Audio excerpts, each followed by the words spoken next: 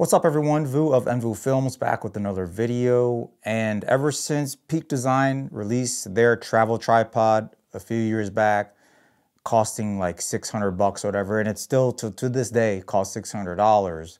When they released that tripod, they had every single YouTube D-bag, tube doucher review that tripod.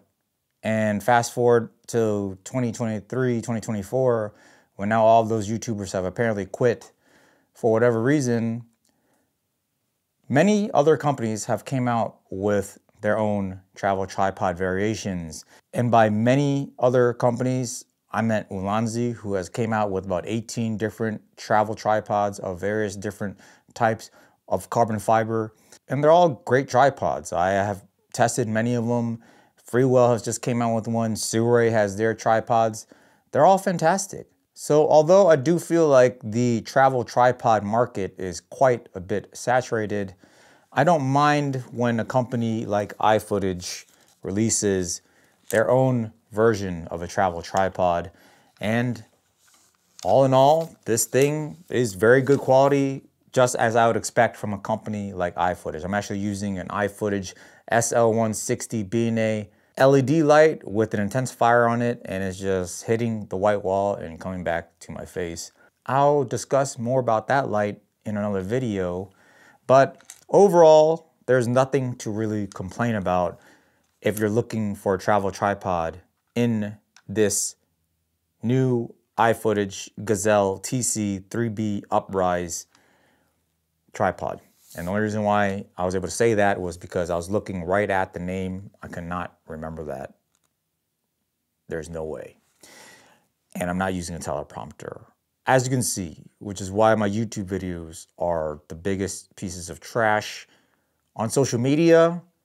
With that said, I appreciate you watching. Please subscribe. This is the best YouTube channel for video and photo content on this planet.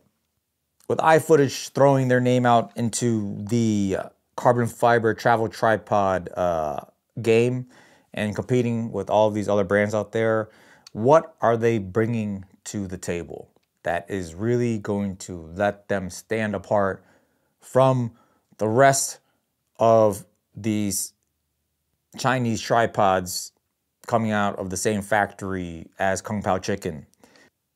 And iFootage is, although they are a UK-based company, and you will be able to contact, someone from UK probably to talk about any issues you have with your tripod, if you ever purchase one. The tripod is still made in China, so I won't be surprised if they all kind of come out of the same factory, but that does not mean they're bad quality. So this iFootage Gazelle TC3B has a few things going for it. Now, separate it from trash tripods like the Peak Design. And the reason why I say it's trash is because it's $600 and there's no fluid head action and it's rickety like a rickshaw back in 1975 Vietnam.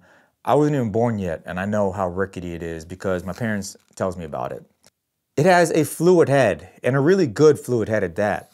The handle is very thin and well made, nice quality. There's nothing I could really complain about the handle. I think a handle this thin for a travel tripod is very appropriate. The head itself is spring-loaded, so it does go back and forth. It does come with a little slot here, a magnetic slot for an Allen key. And like I've said many times before on other videos for other products such as cages and lap, those magnetic little holders for these Allen keys are not designed well because I lost the Allen key already. So, I lose Allen keys all the time that come with these magnetic holders. So there's that. The whole entire industry just needs to figure out how to fix this problem or just stop doing it, period, if you can't figure it out, because I just have a hole here, okay? So there you have that. It comes with the flip locks, which I like, so it's really easy to just grab all four, extend out the entire tripod like so, push it back, good to go, right? Put everything away, and it's actually very thin as well, and all is well, okay? Carbon fiber, relatively lightweight, just slightly over 2 pounds, no complaints there. its highlight feature, in my opinion, that is not in any other travel tripod of this size is the fact that it has the spikes built in to the rubber feet. So just by twisting the rubber feet, the spikes come out, okay? These spikes are used for when you're walking around the street and some dudes try to jump you and steal your video and photo equipment. That is what they're used for. I'm just kidding. Its main primary use is obviously when you're outside traveling, using your travel tripod with your expensive camera and lens on top in sketchy ground situations, such as a stream, dirt, what have you. You could know that you have spikes on your tripod that you could easily expose and stab into the ground. But at the same time, you could also use it to stab that dude trying to steal your shit, okay?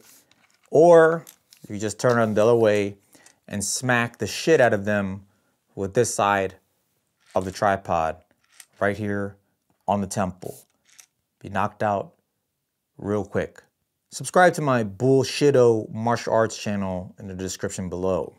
I mean, with that said, I mean, there's not much else I could say about this, you know, other than the fact that it's very high quality, fluid video head with an appropriate small size, like my junk in the bedroom. It is small, but it is appropriately small, and it works. The only downside about this tripod is that it does not get very tall. It could probably interview most average height males at the maximum. So if you're 5'8", 5'9.5" on a good day, and you know, you could interview someone who is about 5'8", 5'9", no problem. Any other non-Asian race will probably be hard to interview because they're going to be at least 6'2", 6'3". Good luck to you. So it is a good travel tripod. Because it doesn't get that tall, you know it's going to be stable. And because it doesn't get that tall, you could do other really quick low angle shots. Like, you don't have to do anything crazy to get this tripod at a lower angle because you don't have to remove this other bottom part to extend like some other tripods have. So those are your advantages, okay? Stable, you get low really quickly, you just can't get that tall. However, the downside is a lot of times I do use my travel tripods to film events, such as weddings, and sometimes on these wedding type of events, you're gonna need to get your tripod higher up, taller. And because it doesn't have that ability, this tripod, in my opinion, is really limited to travel.